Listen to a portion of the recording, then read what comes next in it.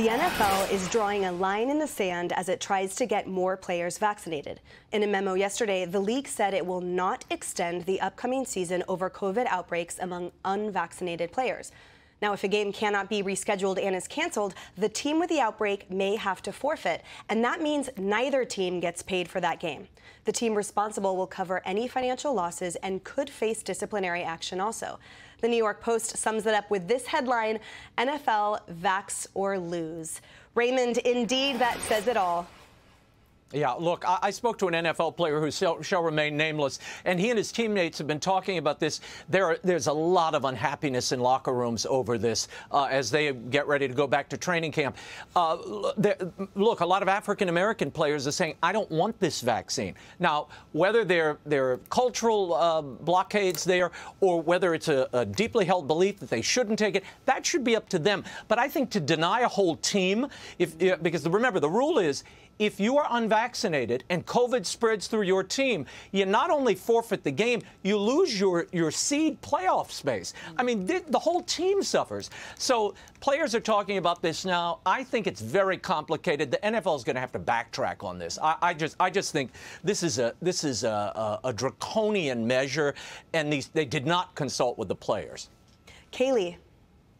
Yeah, I don't believe in mandates by companies, by the government. I believe in personal choice. I've given the reasons why my personal choice was to get vaccinated. I believe the vaccine created by President Trump has saved a lot of lives, and I feel confident being around the elderly now. But the bottom line is this is punitive.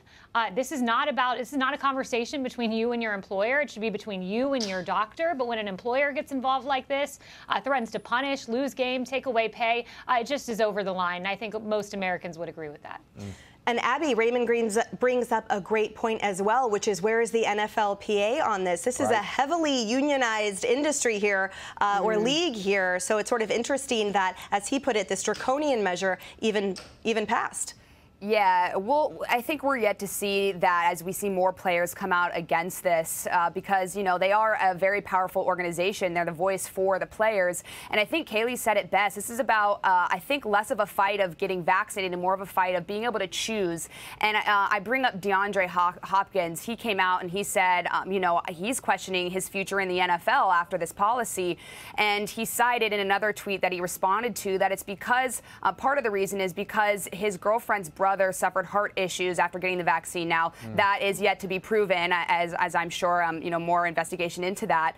But you can't necessarily punish players for making the choice to do this. And it puts everyone in a bad position, especially when you can be responsible for neither team getting paid. It's like going to practice, being late, and then making everyone else run sprints and sitting there and having to watch them. Of course, you're not getting paid either, but it's a tough situation. What if a vaccinated player is responsible for the spread? I mean, we have seen the Delta variant move among the vaccinated. Are the NFL now epidemiologists? I mean, this is a crazy. I don't know how you enforce this. Right, and the turning point is just the existence of COVID. So even though they're talking about spreading, it's just whether or not they test positive. And Martha, to the point that Abby brought up, the forfeiture non-payment clause, that's from old rules. So we're sort of including old rules while trying to fit it into this new situation of COVID, and then on top of it, this new policy that they have. So what a mess, to say the least.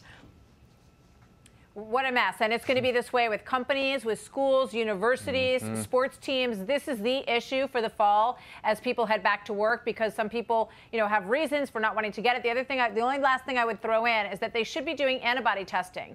If you can prove that you have antibodies to the virus, it should be the equivalent of getting a vaccine. This is not my opinion. This is based on a lot of doctors that I've spoken with who make a very good argument for this. So that should also be an option for these players.